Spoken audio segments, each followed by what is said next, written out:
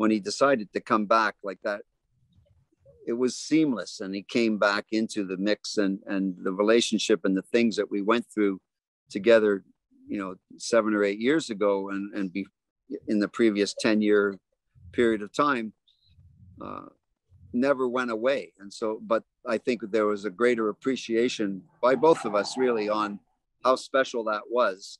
And then to see him actually, there's a lot of guys who come back and say, I'm going to do a comeback and see if I can do it and all that sort of stuff, but they never really realize the goal, right? I mean, Phelps is a pretty special example, but other people that we've seen from time to time try and come back and never really get there.